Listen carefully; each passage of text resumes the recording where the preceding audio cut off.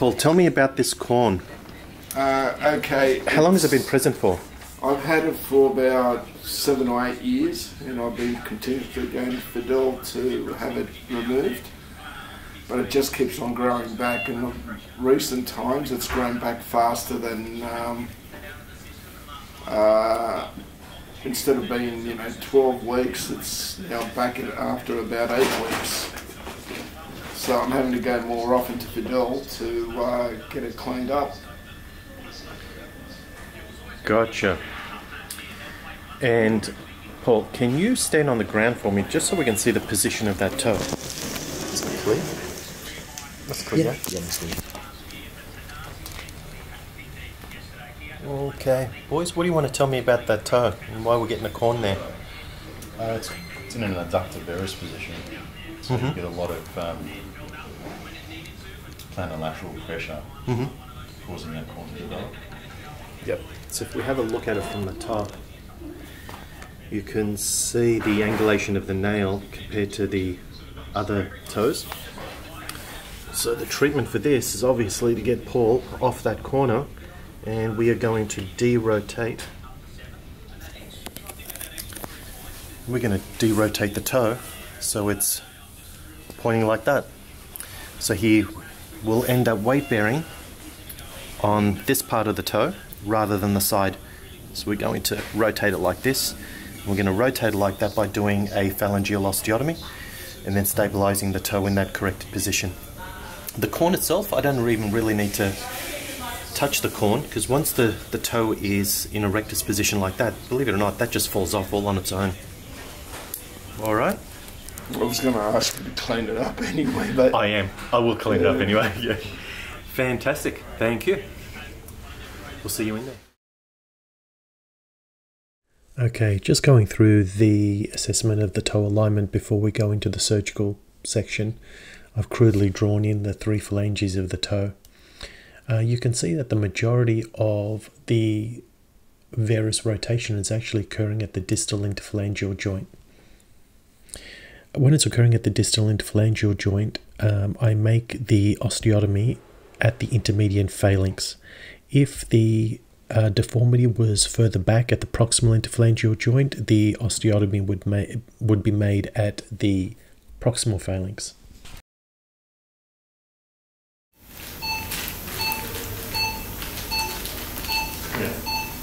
So red to red, Yeah. and then put it. So you've got the plastic stuff. Yeah. How does that? Yeah. Alright, so that's it.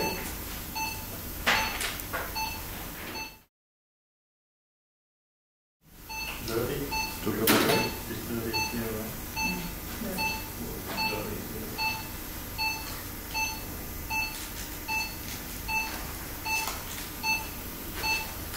There you go. Irrigation when they burn, and then they use long or short. We got this one here, and then we.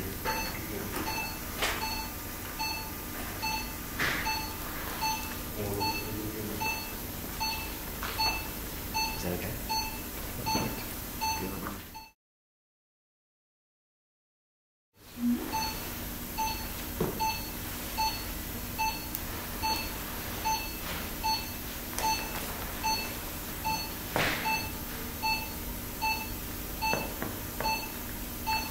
So we got the phone already.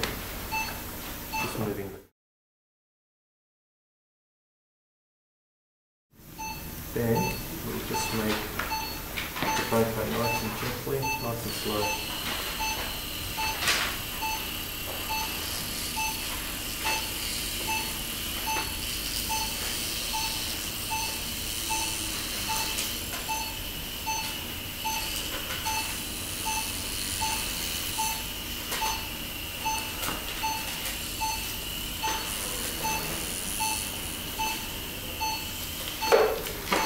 Check it.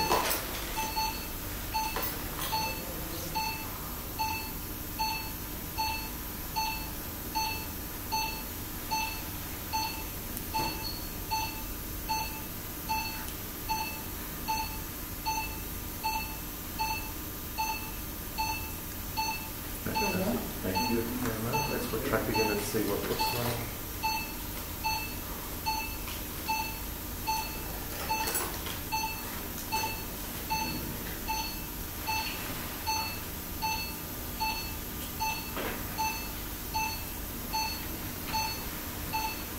I'm not sure if you can see that look. You've got that nice gap there.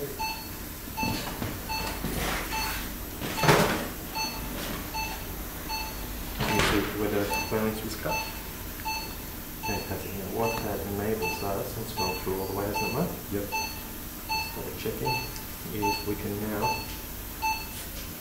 rotate the toe around and have it heal in that position. So we've caused a surgical fracture, and now we're just going to set it in a different position. Yeah. All right, let's pop out.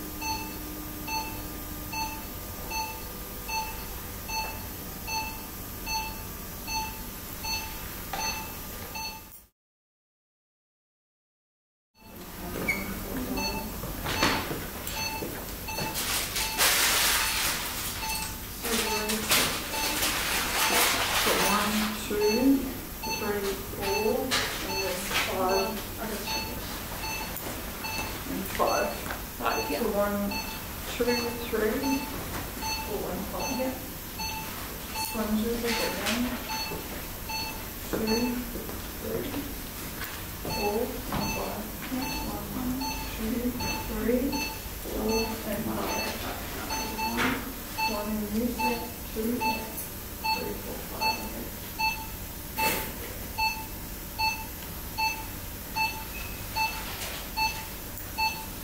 We'll just have a couple of short staries first. So we're going to, yeah. So just cut in half? Just cut in half, please. Should I send it below here? No, I took one out of the joint.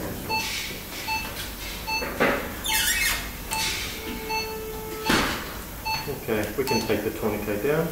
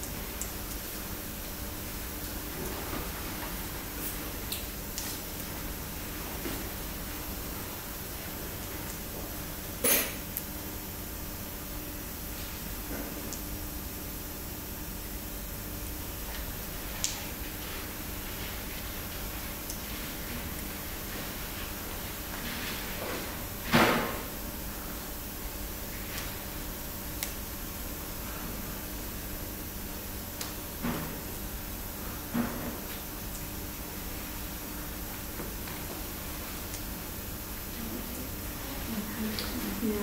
That's a big. Right, we'll grab some bedding tools.